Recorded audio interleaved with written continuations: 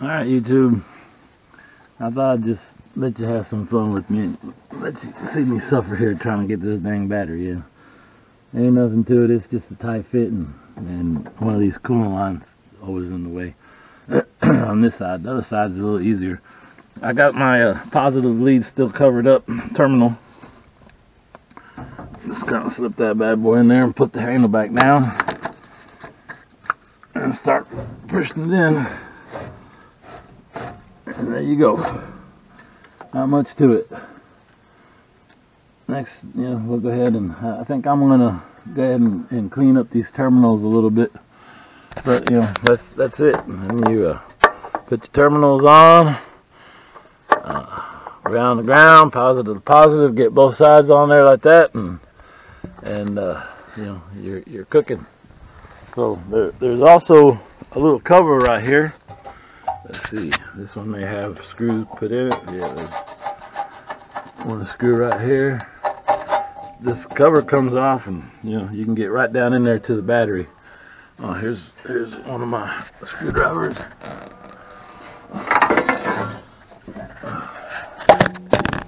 Oh.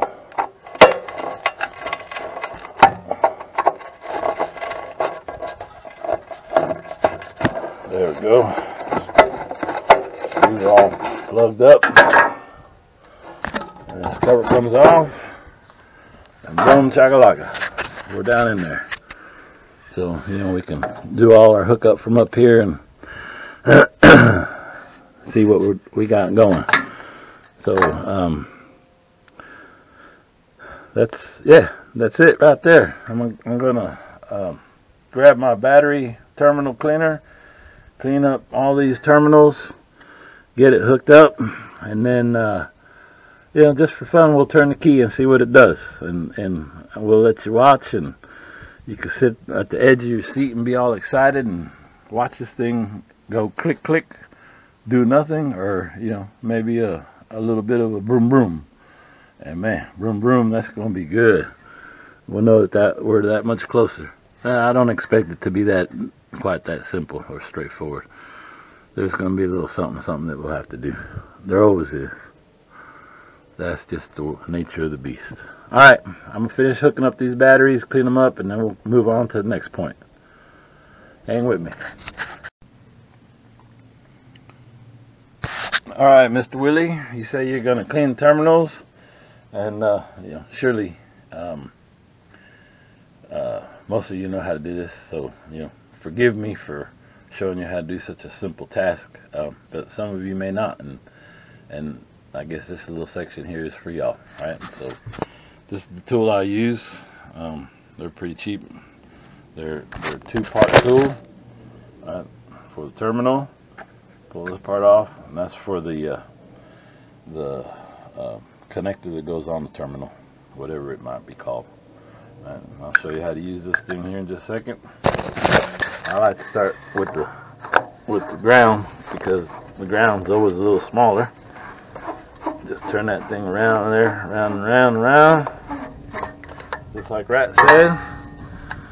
And pull that plug off there, a cap. Give that a little turn.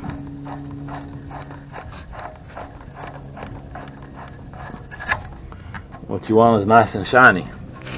So, this is something that everybody needs to know how to do, because it goes for cars and everything else. And this is the time of year where when you end up having to do this to everything. Whenever we go from winter to summer, and from summer to winter, that's when batteries start going bad. You can pay big money at an auto parts store for a battery and have them do it for you. Or you can go to Walmart, and that's what these came from. Do it yourself, right?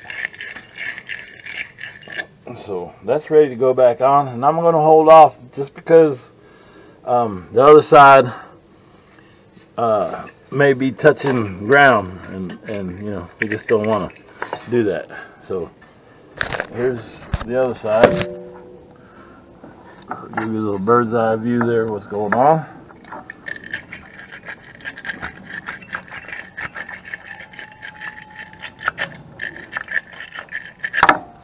shiny, shiny. That one goes on here. Hooking up the ground is not going to hurt anything. And for the most part, I like to leave these loose, right, until everything's right. I don't have a need really to leave them on there tight. Again, my alternator is not working.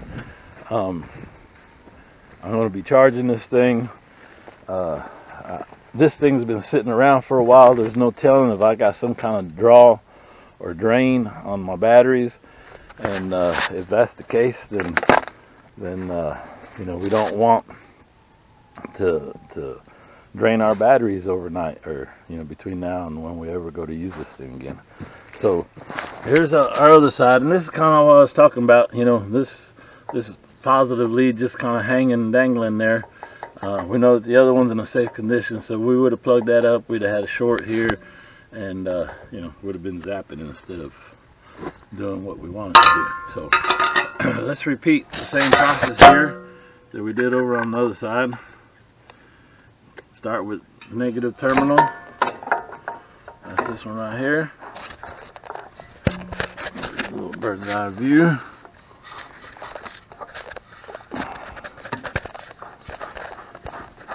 Man,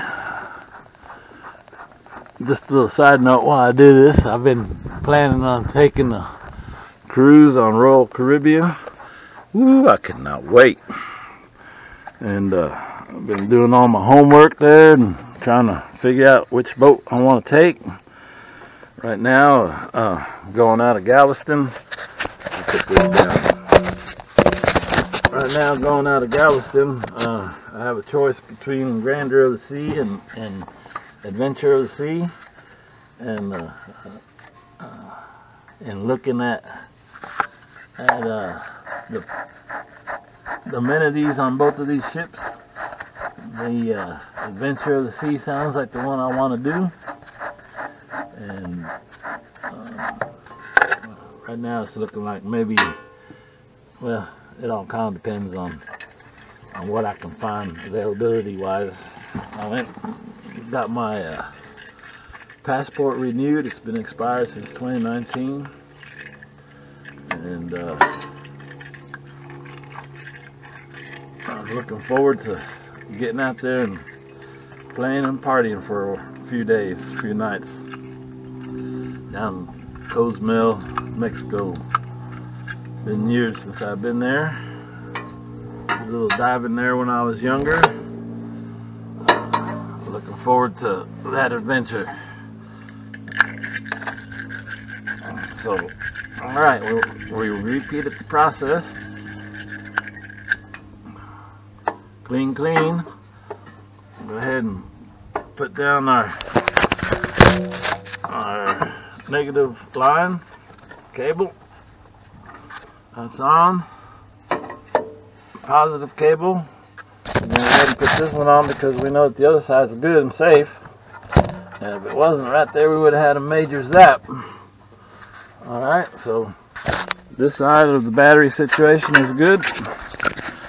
So hook up our positive lead on the other side. And there's our positive. That's good.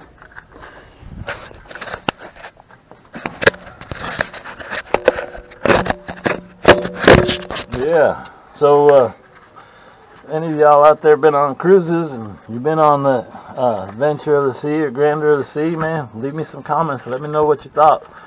Let me know what you thought about the cruise down to Cancun, Cozumel. Cozumel is where I'm going. And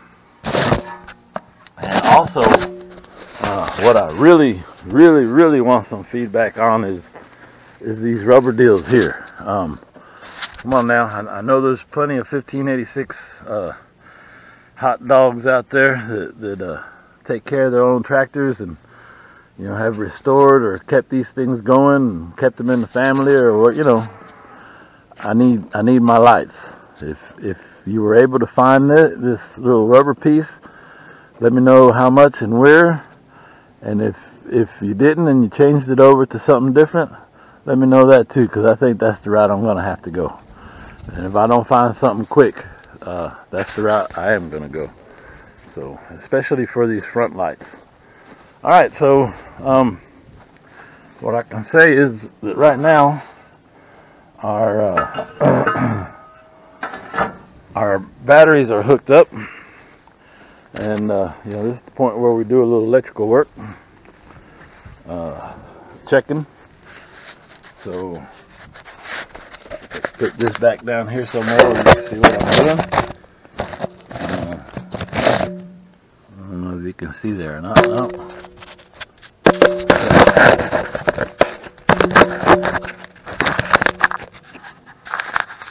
That's probably more close up than you ever want to be on the dang battery post. But just to be sure, got my meter.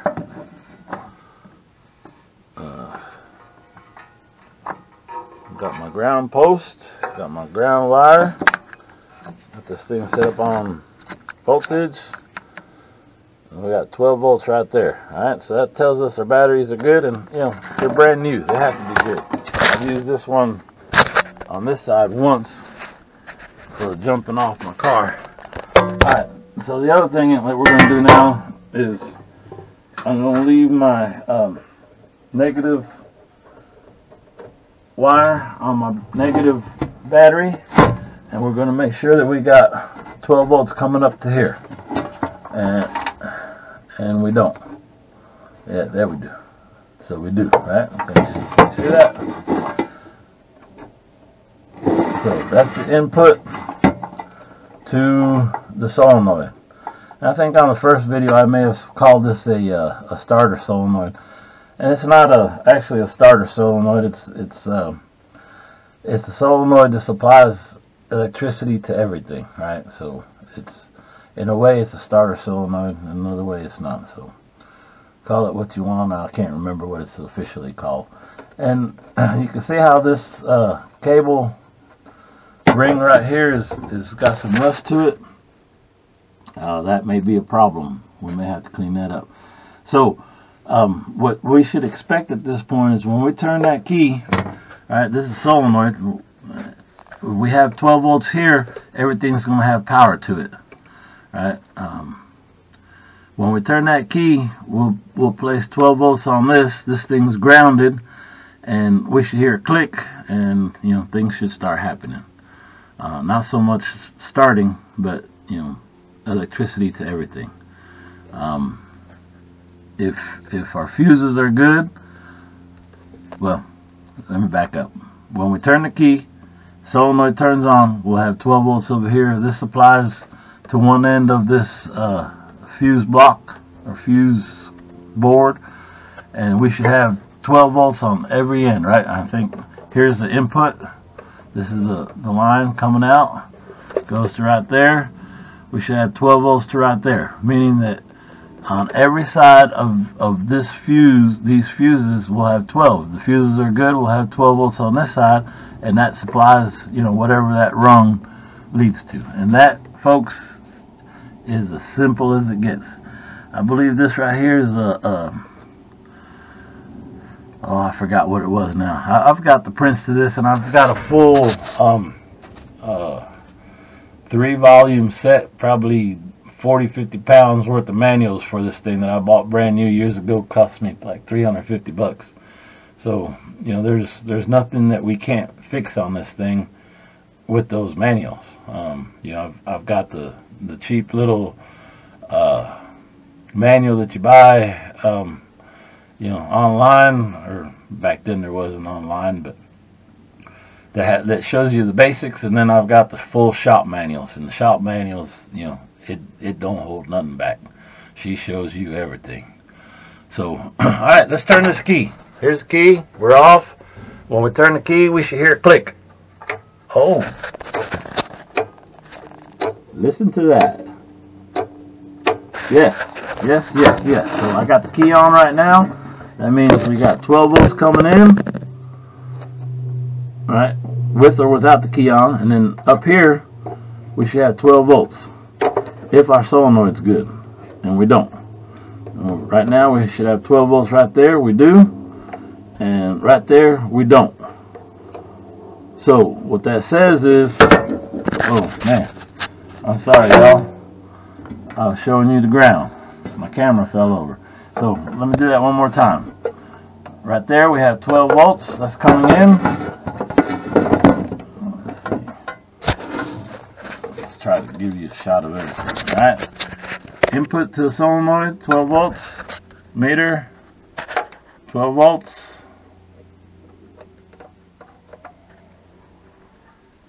Volts. Alright, so like I said, we have the key turned on, right, and that's where you actuate the solenoid, and we have 12 volts. Alright, so like I was saying earlier, if you actuate the solenoid, you should have 12 volts on the output of this thing. That's right there, and we have 0. Alright, so what that says is the solenoid is bad, or it's not grounded correctly, right? Because it has to have ground. So, you know, right now, if we want to start this thing, it's not going to start. I mean, it's not going to do anything until we figure that part out. So, that's where we're at now, folks. This is probably a good point to kind of back out for a second and go over what we did. We got our batteries put in. We got everything cleaned up, right? We know that our battery wiring and everything goes to the solenoid. Right now the solenoid is questionable. Questionable meaning we have no output. Why? That's what we need to figure out. So again, here's another reason why, you know, I didn't tighten down those the positive or any of the leads on the battery. I probably will tie down the grounds, but right now we're going to have to take off the positive leads and, you know, figure this thing out. And man, this is simple. This is simple. You know, your old trucks, your old tractors, it's the same thing. Same thing. So, you know, I'm disconnecting the battery because I'm going to have to go in here and start disconnecting some of this stuff, and you know, you don't want to have these hitting ground when you're taking them off or zapping things, or, you know, blowing. Solenoid might be good, and, you know, by zapping on it incorrectly, you know, you might blow it. And in our case, you know, it's a run down to the parts store and get it, or order it online, and, you know, when I come back from work here in a few days, it'll be ready to roll. So we'll make that decision coming up. But for right now, I'm going to stop this, and you know, we'll start a new little section on how to get the solenoid going. So once we get that solenoid going, we'll have power to our bank, and you hear that? Click, click. Hey, listen there.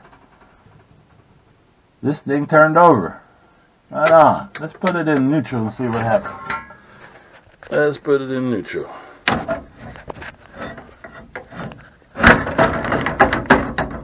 There's neutral. Just for grins, let's crank on it.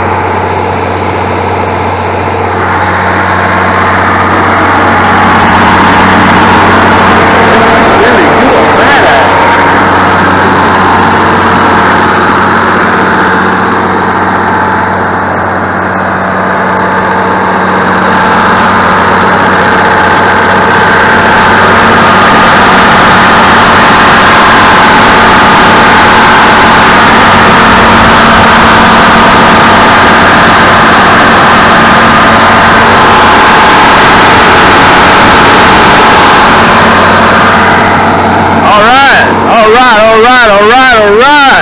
That's what I'm talking about. Excuse me. So, when you put the key in the correct position, then it starts where it should. But what this is telling me is that the rest of my electronics, my lights, my radios, and all that other stuff is not working. But the power to the solenoid is, the starter solenoid. So I showed you real quick in the middle of all that noise that the injection pump does have a leak. We're going to look at that one more time. You can see where diesel is squirting out.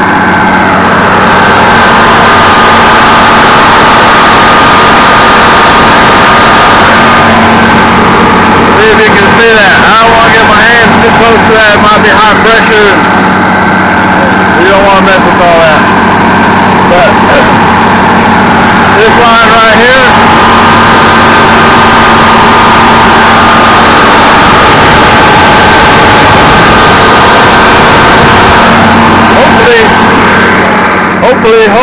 hopefully it's just the cat that's loose. At one point I may have run out of fuel and I had to purge the air out of the lines. This fuel pump or injection pump has a little pump, manual pump, that you can pump the fuel to it. Where my other little Ford tractor, I actually have to get inside of it, or take the lines off and run it, and take the line off, purge it, take the line off with the injectors and purge the air out, and it's a big old pain in the butt. This one here has the manual pump.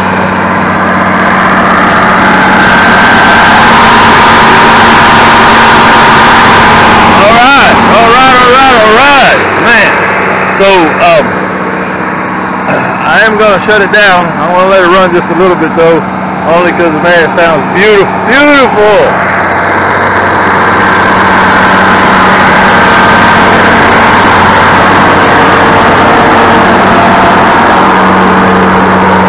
Now that's nasty material. The birds climb up in that muffler, get down in that the exhaust manifold and build nests in there. And I usually keep a bucket over that thing, but that don't stop them, they still get in there. Oh man, YouTube, this is what I'm talking about. You see how easy that was? Right on, there's still a million things we need to do to it, but right now we're running. I'm almost certain that my hydraulic oil level is too low, and there's no way that we're going to be able to get this thing in gear, because the clutch, like I was saying, is hydraulic. And the clutch being hydraulic, it's not going to engage with it being low. So, let's get in here and give it a try just for fun.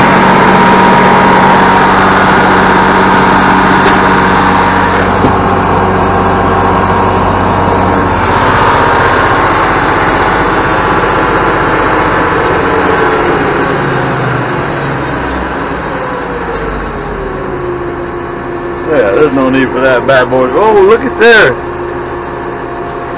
Now, folks, here's something that I'm real proud of. My display is working. I remember going through it and getting it going. So, that's awesome. Let's see if my horn works. It does. Right on. So we won't attempt any lights right now, because as you can tell, all those lights are the wiring is hanging, dangling. But let's see if our clutch works. No, there's no clutch there. Alright, I mean, it's going all the way down, but it's hydraulic, right? So it's got no oil to it. Man, we are running. Right on, right on.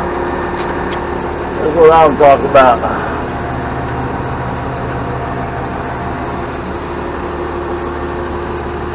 Alright, so our cooling line, see, none of our gauges are working. Well, maybe it is, maybe maybe our oil pressure gauge is working. So, alright, let's do the smart thing and shut this thing down. And to shut this thing off, you know, it's not a key thing, right? You bring your handle down to the off position and then you turn your key off. So, alright YouTube, man, that's exciting stuff now. We've got it running. We got our batteries put in. We'll go ahead and check the oil. Add our hydraulic fluid to this thing, and you know, just kind of go from there. I need to remember how to verify that my hydraulic oil level is right. You know, my smaller tractors, there's a gauge or a dipstick. This one don't have a dipstick that I remember. Well, maybe it does. I just need to look at it again. You know, it's been years since I played with this tractor. So, definitely hydraulic oil is the next thing we're going to do. Then we're, let's see. Then we're going to check the air pressure on them tires back there. And if that's all good, you know, next thing we'll do, get it started up again. Oh, we need to check our fuel. I thought we were empty, and I'm sure we're pretty close to empty. So at least 10 gallons in there. I forgot what this thing burns, 3 or 4 gallons to the hour or something like that. So 10 gallons will give us, you know, some play time to get her right and ready. And before we start working her, which we will, we'll fill up the tank, or at least, you know, put 100 or 200 bucks in there. Man, 100 or 200 bucks in there. My goodness, that hurts. That's crazy talk, right? Crazy talk. But, yep, that's it. Man, I'm pumped, y'all. Pumped. My 1586 fired up, and I mean, it's been sitting for 2 or 3 years now, and you heard how quickly and easily it just said boom. Wow, man. So, if you're in the same situation, I hope yours is going just as easy. If not, well, you've seen what I've gone through, and you know, this is it, man. This is what you have to do. This is how it works. This is, you know, some more things we're going to have to work through. We have to figure out our electrical, see what it takes to get that solenoid working, and you know, see what it's going to take to get this thing back out in the field. So, all right, for now, I'm going to go ahead and stop this thing, and man, right on. Willie LaCalle is pumped. Thanks for hanging with me, YouTube. We'll keep going on this series. Have a